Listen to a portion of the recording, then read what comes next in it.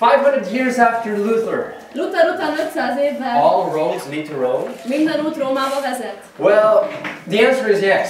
A válasz az, hogy igen. Unfortunately, Sajnos. what started 500 years ago Ami 500 évvel ezelőtt through elkezdődött, the German monk Martin Luther, Luther Márton német szerzetesen keresztül, when he nailed those 95 theses on the doors of amikor Wittenberg, kiszegezte a 95 tézist Wittenberg kapujára, it was the start for the Protestant az volt a Reformation. protestáns reformáció kezdete. That was basically the picture that he gave that, you know what, we don't want this anymore. Igazából azt a képet adta meg, hogy tudjatok mit, nincs erre már többé szükségünk. But 2017, De 2017 it seems to be that Christianity úgy tűnik, hogy a kereszténység has forgot what happened a couple of years ago. elfelejtette, hogy mi történt néhány évvel ezelőtt. And I'm not talking about 500 years ago or 400 years ago. És itt nem 400 vagy 500 évről I'm beszélek, talking about 50, 100 years ago. hanem 150 évről, vagy 50-ről, 100 évről. Instead of continuing the protest, Ahelyett, hogy a protestálást folytatták volna. Christians are saying today that the protest is over. Ma a keresztények azt mondják, hogy a protestálásnak And vége. for the sake of unity, És az egység érdekében we are supposed to end the protest and come be kell together. fejeznünk a protestálást és egyesülnünk. I'm not saying that unity is not important. Nem mondom azt, hogy az egység ne lenne fontos. Christ prayed for unity. Krisztus imádkozott az egységért. But Christ never prayed for a counterfeit unity. De Krisztus soha nem imádkozott egy hamisítvány Christ egységért. never wanted a unity which was not based upon the Word of God. Krisztus sohasem imádkozott olyan egységért, amely nem Isten szaván So alapszik. the question is, what is going on? Tehát a kérdés az, hogy mi történik. You see, the Reformation was not only done by Luther. A reformációt nem csak Luther végezte. There were a host of other reformers. Egy sereg több reformátorról You had beszélhetünk. Zwingli, Ott van Zwingli, and you had Knox, és ott van Knox, and you have so many other reformers és más reformerek, who started as Catholic akik priests. katolikus papokként kezdték, And because of what they were starting to discover from Scripture, és amiatt, amit felfedeztek a Szentírásból, they saw that the church was not about to be reformed, and so they left it. azt látták, hogy az egyház nem hajlandó arra, hogy megújuljon, ezért elhagyták. But Luther is perhaps the most significant of all. Nem mondhatnánk, hogy Luther az egyik legjelentőségteljesebb. Now, Luther was not perfect. Luther sem volt tökéletes. He had some of the things which was very difficult for him to just disregard. Voltak olyan dolgok számára, amelyektől nehezen szabadult meg. You see, there is a saying, Van egy mondás. it's easy to come out of Babylon, Könnyű kijönni Babilonból, but it is harder to get Babylon out of you. de könnyű Babilonból kijönni, viszont nehéz Babilont kiszedni belőle. I mean, imagine Luther being raised in Babylon, so to speak, Szóval úgy mondva, képzeljük el azt, hogy Luther Babilonban nevelkedik. and it is ott an nőtt fel, amazing thing that he came to the conclusions that he came to. és egy fantasztikus konklúzióra, összegzésre jutott. And so the discovery of light is progressive. It takes És a így lot a of time. világosságnak a felfedezése megindult. Now, what is fantastic with the Protestant Reformation is that it has two pillars. Ami olyan lenyűgöző a protestáns reformációban, az az, hogy van két pillárja. The reformers Két discovered, tartózkodója. first of all, Christ and his righteousness. Először is a reformerek felfedezték azt, hogy Krisztus és a megváltást, But what united their common cause de ami egyesítette őket, was the second pillar. az a második pillér Is volt. that they discovered the true identity of the Antichrist. Felfedezték az Antikrisztus igazi azonosságát. All of the reformers were unanimous about the identity of the Antichrist. Minden egyes reformátor egyben hangzóan azonosan véleményt vallott az Antikrisztus azonosságát illetően. But remember what we studied. De emlékeztek, hogy mit This tanultunk morning. ma reggel? Many of the things about, for instance, the man of sin in 2 Nagyon Thessalonians, sok olyan dolog, mint az a 2 Tesszalonikában a bűn embere. it goes directly back to the early church in the 2nd and 3rd century. Egyenesen visszamegy a korai egyházban második, harmadik században. So the Protestants did not come with something new. Tehát a protestánsok nem valami új dologgal álltak elő. Neither have Adventists come up with something new. Adventisták sem álltak elő valami új dologgal. It is basically going back to the roots and restoring it. Hanem visszamegy a gyökerekhez és azt újra felállítja. Remember the characteristics for the man of sin? Emlékeztek, a bűnemberének milyen jellemzői voltak? Christ is coming soon, but Krisztus hamarosan jön, de there are characteristics to Vannak- be fulfilled. Vannak olyan jellemvonások, amelyeknek be kell teljesülni. Falling away in the church, remember. Azaz az egyház ugye elbukik, vagy hitehagyás lesz The benne. son of perdition is about to be A revealed, veszedelem fia megjelenik, who is a type of Judas. aki egy ilyen Júdás típus. But also, as this happens, De ugyanakkor, hogyan ez megtörténik, the man of sin sits in the temple of God. a bűn embere beül Isten templomába. We discovered that this is not a literal temple that is to be rebuilt. Felfedeztük azt, hogy ez nem egy szó szerinti templom, ami újra felállításra kerül. But Paul used the word naos in the Greek language Hanem Pál azt a görög szót használja, hogy naos, always to include the temple to mean the church of God. ami mindig azt jelenti, hogy a templom egyenlő Isten egyháza. So the man of sin will be present in the church of God. Tehát a bűn embere megjelenik Isten egyházában. But only after the apostasy. De csak a hitehagyás után. So who could this be? Tehát ki lehet ez? And remember the last the characteristic, És emlékeztek az utolsó jellemvonásra? which was the restrainer. Ami a visszatartóról szólt. Who is the restrainer? Ki ez a visszatartó? The Roman Empire. A római birodalom. And they said, the early church fathers, as the Roman Empire is gone, then the Antichrist will És a come. korai egyházatyák mondtak, hogy ahogyan a római birodalomnak vége lesz, akkor jön el az Antikrisztus. Wycliffe, Tyndale, Luther, Calvin, Cranmer. Wycliffe, Tyndale, Luther, Calvin és Cranmer. 17th century Bunyan. 17. századi Bunyan. The translators of King James Bible. A King James Biblia fordítói. And those people who gave out the Westminster and Baptist Confession. És azok a férfiak, akik kiadták a Westminster és a baptista hitvallást. Sir Isaac Newton. Sir Isaac Newton. Wesley. Whitfield. Jonathan Edwards. Spurgeon. Spurgeon. These people and countless many others Ezek a férfiak és megszámolhatatlan számú sokasággal all identified the Antichrist to be the papacy. mindannyian úgy tekintették a pápaság intézményét, mint az Antikrisztus Now intézményét. please be cool. Kicsit mozítsatok.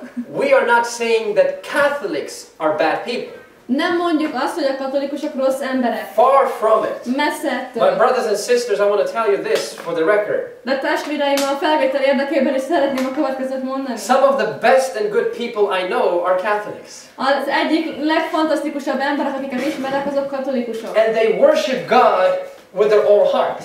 És teljes szívükkel imádják Istent. Nevertheless, the scripture has foretold De a Szentírás megmondta, that there will be an apostasy in Christianity. hogy lesz hitehagyás a And the kereszténységben. climax of the apostasy will reach in the papacy. És a hitehagyásnak a csúcspontja a pápaságban fog kiteljesülni. Tomorrow I'm going to show to you how these teachings are completely going against the gospel of Jesus Christ. Holnap megmutatom azt, hogy az ő tanításaik hogyan mennek 100%-osan szembe Jézus Krisztus So I find evangéliumával. it fascinating that Protestants who have traditionally interpreted the prophecies to be about the papacy Tehát lenyűgöző számomra az, hogy a protestánsok, akik a pápaságot az Antikrisztussal azonosították, unanimously egybehangzóan are now so cozy in their relationship with Rome. most annyira barátságos kapcsolatban vannak What Rómával. could be the case? Mi lehet a Now you helyzet? see, as the Reformation goes, Ahogyan a reformáció előre haladt. don't believe that the Catholic Church is going to sit with their arms crossed Ne gondoljátok azt, hogy a katolikus egyház így összefont kézzel ül, and basically going to let the Protestants go out and preach. és megengedi a protestánsoknak, hogy menjenek ki és The prédikáljanak. Council of Trent was the most important Catholic council since to the 20th century. To the 20th century, this was the most important council. A tridenti zsinat volt az egyik legjelentősebb zsinat. What is important is that basically all of the teachings which the Catholic Church and which the Protestants protested against, Ennek a lényege az volt, hogy azok a tanítások, amely ellen a protestánsok tiltakoztak, the Catholics basically said, no. This a katolikusok alapvetően azt mondták, hogy nem. This is what we believe in. Ez az, amiben mi hiszünk. Transubstantiation, first of all. Átlényegülésben. That when the priest says, hoc est corpus meum, Amikor a pap ezt mondja, yes. this is my body, ez az én testem, then that bread becomes the little physical body of Jesus Christ. akkor az a kenyér szó szerint Jézusnak a szó szerinti testévé válik. And when the priest says whatever about the wine, it becomes the literal physical blood of Jesus És Christ. amikor a pap a vérről beszél, a borról beszél, akkor szó szerint Jézusnak a vérévé válik. The Catholics said, we believe in this. A katolikusok azt mondták, hogy ebben még mindig hiszünk. Righteousness by faith and works was adopted by the Council of Trent. Hit és a cselekedetek általi megigazulást is elfogadta a zsinat. The medieval Mass. A középkori misét is. The seven sacraments. A 7 szentséget. There are no seven sacraments to be found in the Bible. A Bibliában nincsen 7 szentség. There are two sacraments. 2 szentség van. It is baptism Az a keresztség és úrvacsora. and the Lord's Supper, És az correct? úrvacsora. Celibacy. Szolibátus. Purgatory. Purgatórium. I mean, purgatory is so pagan that it just baffles my mind. A purgatórium annyira pogány gondolat, hogy teljesen elrobbantja az agyamat. Indulgences. Bűnbocsánati cédulák. Did you know that the current Pope has issued indulgences? Tudtátok azt, hogy a jelenlegi pápa is bűnbocsánatot bocsátott ki? It's like, I don't want to say this, Nem akarom ezt mondani. but it's like saying to the Protestants, you do whatever you want, we do not want to change. Olyan, mint hogy azt mondanák a protestánsoknak, hogy csináltok, amit akartok, de mi nem akarunk változni. What was the 95 Thesis about, by the way? Miről szólt a 95 tézis egyébként? It was only about indulgences. A bűnbocsánati cédulákról szólt. That's it. Ennyi. All the other protests came later on. Minden más protestálás később jött. So the Pope issuing indulgences to this day Szóval mai napig a pápa bűnbocsánatot bocsát ki, bűnbocsánati cédulákat. is like laughing Protestants into their face. Olyan, mint hogyha a protestánsok fejében And nevetnek. papal authority was accepted. És a pápai felhatóságot is Now we're going to come to elfogadták. the Second Vatican Council and we will study tomorrow as never before. És holnap úgy tanulmányozok, mint soha ezelőtt a második vatikáni zsinatot. But there are people who say the Catholic Church has changed, Sebastian. Vannak emberek, akik azt mondják, hogy hát Sebastian, a katolikus egyház megváltozott. Well, I did my master's dissertation about A mester szakdolgozatomat ebből a témából írtam. and I can tell you in just one sentence that they have not. És egy mondatban elmondhatom nektek, hogy nem változtak. In its doctrinal, theological foundation, the church has not changed. A tanításbeli teológiájukban az katolikus egyház semmit sem változott. I would even say it has gotten worse. Sőt, még azt is mondanám, hogy rosszabb lett. And 400 years ago, 400 years later, at the Second Vatican Council, 23rd John, Pope, 400 évvel később, amikor második János pápa megkezdte a felkészülést a második vatikáni zsinatra, he says what was still 23. János pápa, akkor azt mondta, hogy ami volt, még mindig az. In other words, what was accepted by the Council of Trent, he says what was still is. Más szavakkal azt mondja, hogy amit elfogadtunk a Tridenti zsinaton, ami volt, az még mindig but az. the most powerful force to counter the Protestant Reformation is the Jesuit order. De a leghatalmasabb erő, amivel meghamisíthatják és ledönthetik a protestáns reformációt, az a jezsuita rend. And we don't need to talk about the Jesuits, you do your own research. Nem kell beszélnünk a jezsuitákról, ti is kutathattok utána. But in that wonderful book, Great Controversy, we are told De egy nagyszerű könyvben, a Nagy Küzdelemben azt that olvashatjuk, they have been created for the sole purpose hogy egyedül azért a célért hozták őket létre, to destroy Protestantism hogy a protestantizmust megdöntsék, and to restore papal supremacy. és a pápai felsőbbséget visszaállítsák. It has taken almost 500 years to Majdnem achieve 500 that. évbe tellett, hogy ezt elérjék. But the past 50 years De az elmúlt 50 év has accomplished more than what happened in 450. többet értek el az elmúlt 50 évben, mint előtte 450 évig. Why have they achieved more in 50 years than what they have done in 450? Miért tudtak elérni több dolgot 50 év alatt, mint előtte 450 év You alatt? come to the next presentation. Gyertek el a következő előadásra. So the two pillars of the Reformation, Tehát a reformáció két alappillére. Christ and his righteousness, Krisztus és az ő but igazságossága.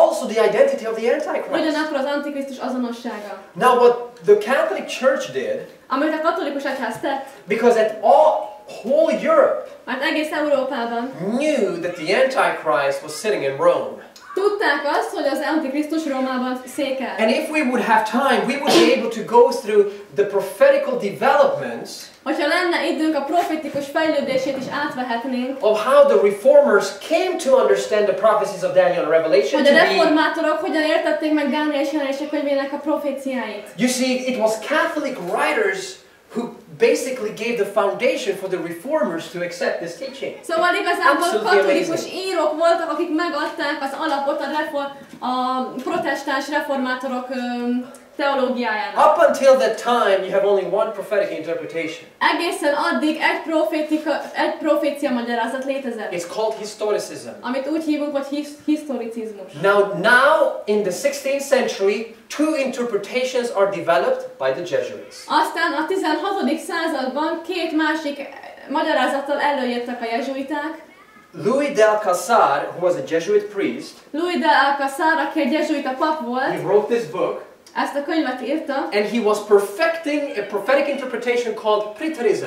és egy olyan profécia magyarázattal állt elő, amit preterizmusnak hívunk. He basically said the Antichrist is not now, but he has been in the past. Azt mondja, hogy az Antikrisztus az nem most van, hanem az a múltban volt.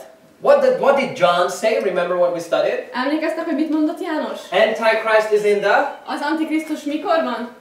future. A jövőben. This is completely unbiblical. Ez a könyv teljesen bibliátlan. But then we have the second one, and it shouldn't say preterism, but it should say futurism. És aztán a második a futurizmus. Francisco Ribera came, Francisco Ribera and jött, he perfected this prophetic interpretation. és kifejlesztette ezt a profécia magyarázatot. And he basically said that Rome is not the Antichrist, És ő tulajdonképpen azt mondta, hogy Róma nem az Antikrisztus, but Rome is to be still in the future. hanem az majd még mindig, Róma még mindig a jövőben And lesz. he said the Antichrist is not a system, but he says it's a human being. Hanem azt mondta, hogy az Antikrisztus az nem egy rendszer, hanem egy emberi lény. And he basically propagated that the Temple of Solomon will be rebuilt, És azt állította, még azt propagálta, hogy Salamonnak a templomát fogják and the újraépíteni. Antichrist will sit in that literal temple which has been rebuilt. És az Antikrisztus fog ebben a szó szerinti templomban ülni. But that goes against what Paul taught. De ez pedig Pál tanítása ellen megy. Because Paul did not teach that the literal temple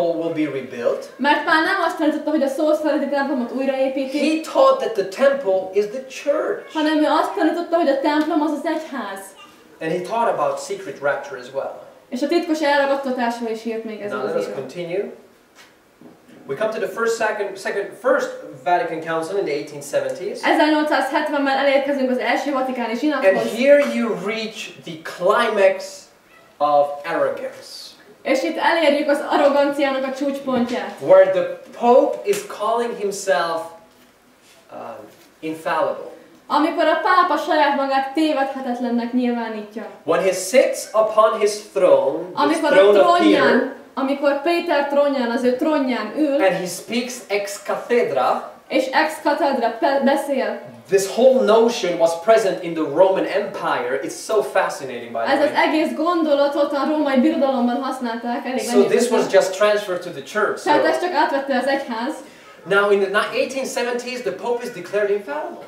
1870-es években a pápát kinyilvánítják csalhatatlannak. The only problem is Az egyetlen probléma az, there is a Pope in the 16th century hogy van a 16. században egy pápa, who says that the popes are not infallible. aki azt mondta, hogy a pápák nem csalhatatlanok, nem tévedhetetlenek. So Rome is in a problem. Szóval Róma most problémában van. Either the popes are infallible Most akkor a pápa vagy tévedhet, or they are not infallible. vagy tévedhetetlen. Two popes Két pápa, coming to two different conclusions. két különböző eredményre jutottak. Absolutely amazing. Egyszerűen lenyűgöző. But the past 50 years, De az elmúlt 50 év, the Reformation has been under attack for a very, very long time. a reformáció egy nagyon hosszú idő óta egy nagy támadás alatt áll.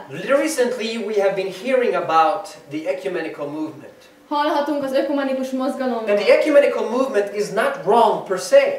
És mondhatjuk azt, hogy az ökumenikus mozgalom nem rossz. The Advent movement was an ecumenical movement, my brothers and sisters. Testvéreim, az advent mozgalom is egy ökumenikus mozgalom volt. Baptists came together, Baptisták összegyűltek, Methodists came together, metodisták összegyűltek, Catholics came together, katolikusok and összegyűltek, all who loved the Lord with all their hearts, they studied the és Bible, mindazok, akik teljes szívvel szerették az Urat, tanulmányozták a and they Bibliájukat, came to the conclusion, és arra a végkövetkeztetésre and jutottak, today we know it as the Seventh-day Adventist movement. amit ma már úgy nevezünk, hogy a hetednapi adventista mozgalom. But is the current ecumenical movement a God-sent movement? De vajon a jelenlegi ökumenikus mozgalom egy Isten által küldött mozgalom? And I know I'm in very dangerous ground. És tudom, hogy veszélyes talajon állok. And I know that I'm gonna trample upon some toes, és tudom, hogy talán néhány lábújra rálépek, or some feet, vagy néhány lábra, or even perhaps some legs. vagy talán még néhány lábra, vagy igen, nem csak lábfejre, hanem lábra is. But I'm just being honest. De én csak egyszerűen őszinte I vagyok. have done my masteral dissertation, A mester szakdolgozatomat elvégeztem, and I just presenting you the facts. és csak a tényeket megosztom I'm veletek. not forcing you to accept it, Nem erőltetlek benneteket arra, hogy elfogadjátok, but I'm asking you to go where the evidence leads you. de arra kérlek benneteket, hogy azt kövessétek, amerre a bizonyítékok vezetnek. Who needs to change? Kinek kell változnia? Catholic Register, 1961. 1961-ben a Catholic Register There can be no change in any dogma or basic teaching of the Catholic Church. azt mondja, hogy nem lehet semmilyen változtatás bármi módon a katolikus egyház dogmáin és alaptételein. For such a change would be a denial that the church is the true church founded by Christ. Mert egy ilyen változtatás megtagadása lenne annak, hogy az egyház az igaz egyház, amelyet Krisztus alapított. So who needs to change? Tehát kinek kell megváltoznia? Protestants. A protestánsoknak. If there's to be unity in Christianity, Hogyha a kereszténységben lesz egység, Protestants needs to change. a protestánsoknak kell megváltozni. And having read the ecumenical documents which have been written the past 50, 60, 70 years, És amit az elmúlt 50-60-70 évben írtak az ökumenikus dokumentumokat, on the most significant doctrinal points, a legjelentőségteljesebb tantételi pontokban Rome has not made one single compromise. Róma egyetlen egy kompromisszumot sem kötött. This is from the former pope, Ez az előző pápától származik a and következő he idézet. said that he and his successors are responsible for being the center of this communion. Azt mondta, hogy ő és az ő utódai azok, akik felelősek abban, hogy a közösségnek a központjai legyenek. The guarantors of abiding fully in apostolic communion and of his faith. A garantálói annak, hogy teljesen az apostoli közösségben és ebben a hitben maradjanak. So whatever unity there will be, according to Catholic thinking, who will be the center? Szóval Whatever unity there will Szóval be, bármilyen egység is lesz, a katolikus gondolkodás szerint ki az, akinek középpontban kell állni? for the Pope. A pápának. He just said it. Ő mondta. In English we have, you take it from the horse's mouth.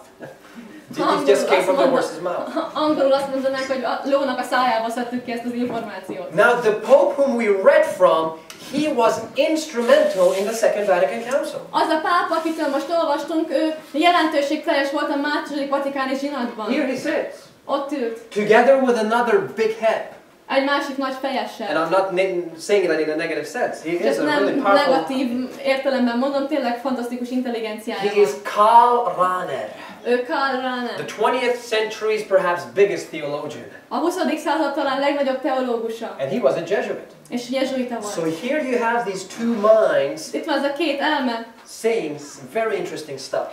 Nagyon érdekes dolgokat vitatnak. But did Rome change after the council?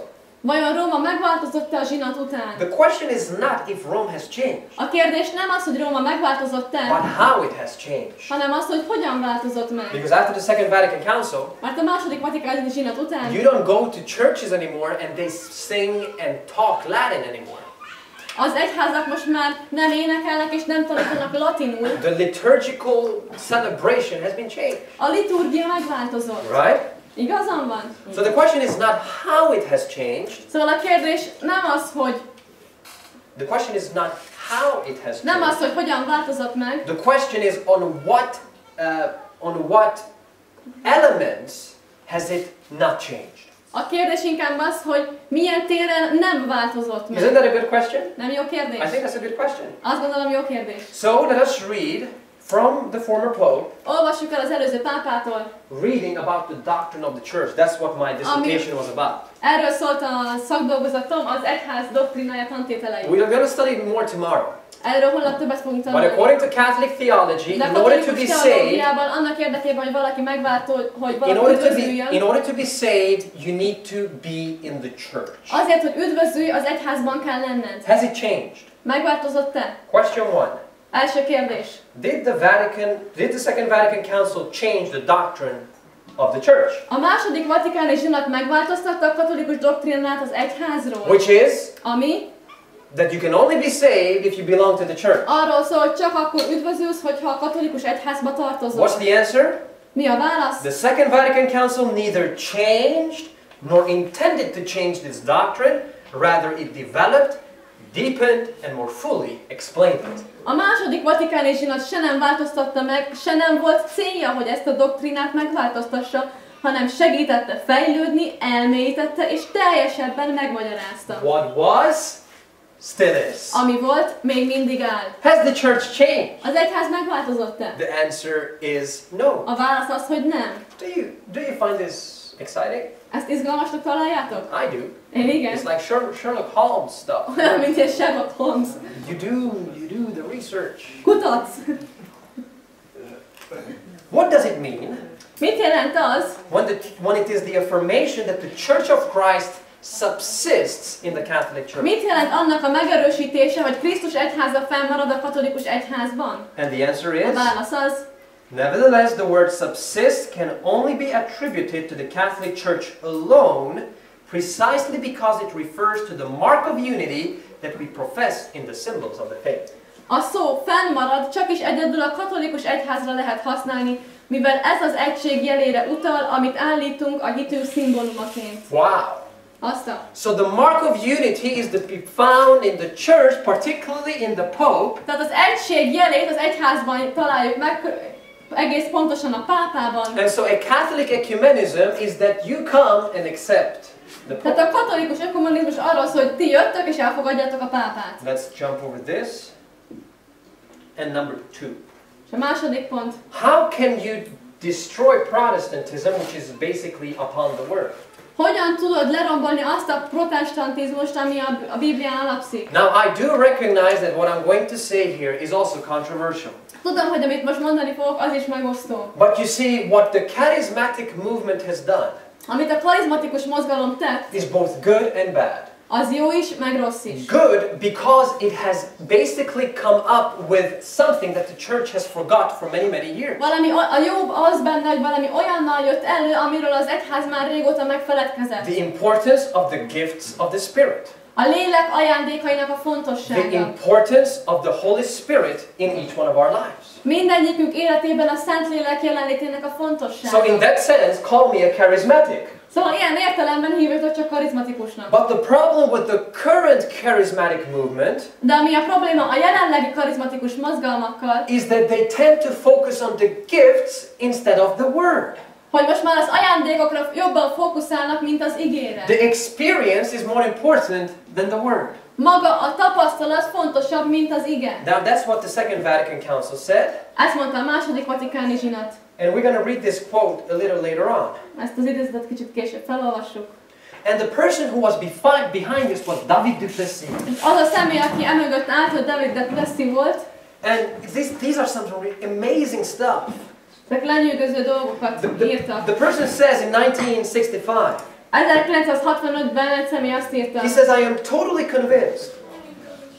He says, I'm totally Meg convinced vagyok teljesen győződve, that the charismatic renewal hogy a karizmatikus megújulás is about unity, uniting the churches.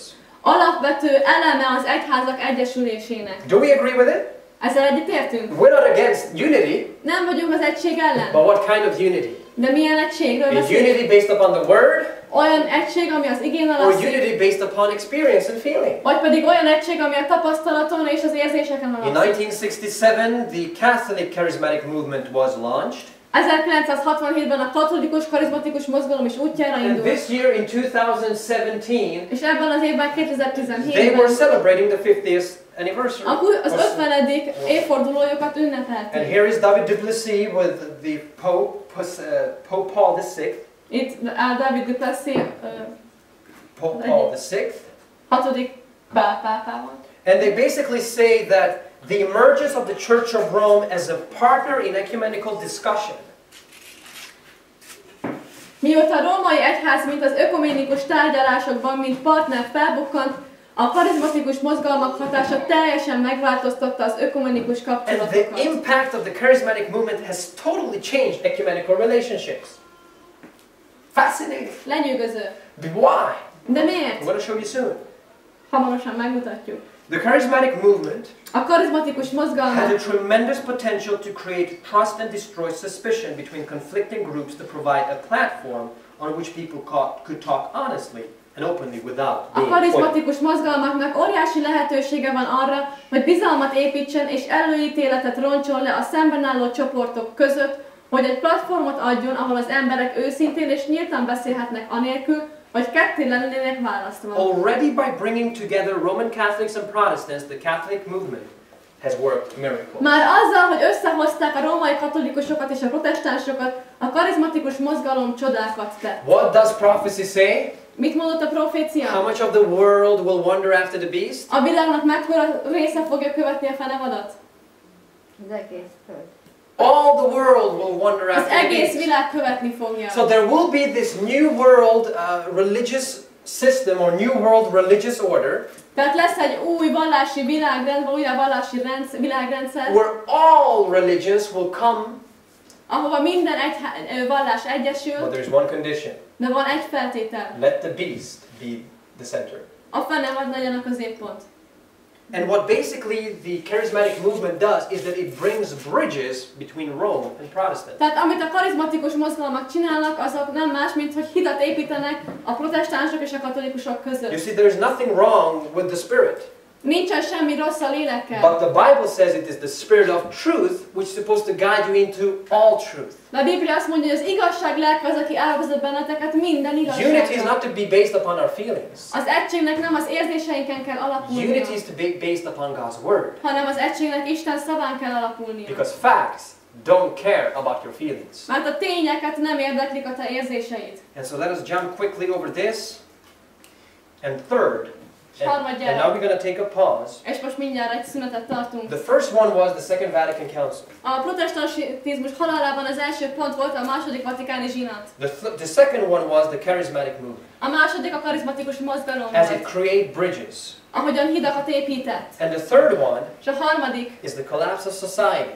az a társadalom összeomlása Sex, volt. drugs, rock and roll, and the hippie feminist movement.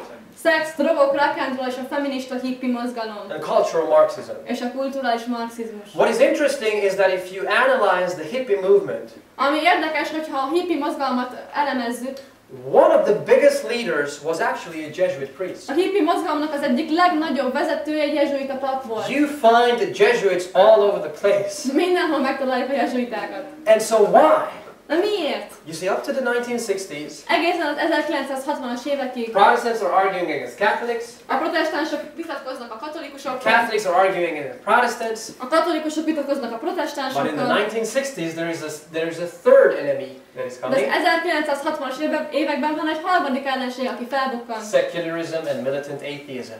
A szekularizmus és a...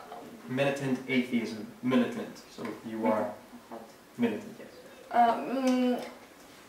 Hadi ateizmus, vagy katonai ateizmus. And so now Catholics and Protestants can together destroy what is about to occur. Tehát most a katolikusok és a protestánsok együtt le tudják győzni a harmadik ellenséget. And the Jesuits have been all over the place. És a jezsuiták mindenütt ott voltak. They have been in the White House, A Fehérházban is ott voltak. and they have been special advisors to presidents like Kennedy and many, many other ones. És olyan elnököknek voltak az különleges tanácsadóik, mint például Kennedynek. Now we're going to take a break. Most egy szünetet tartunk. 2-3 minutes and you promise to come back. 2-3 perces ígérjetek meg, hogy visszajöttek. Because now we're discussing Jesuit order and Freemasonry. Mert most a jezsuita rendről és a szabadkőmességről fogunk And kicsit now we're going to go tanulmányozni. into Disney and the music industry and Hollywood. És most elkezdjük Disneyt és a zeneipart is And we megvizsgálni. will see how the collapse of society has been almost pre-programmed. És látjuk azt, hogy a társadalomnak az összeomlása hogyan volt majdnem előre programozva. Hogyan volt előre programozva. Amen. Köszönöm.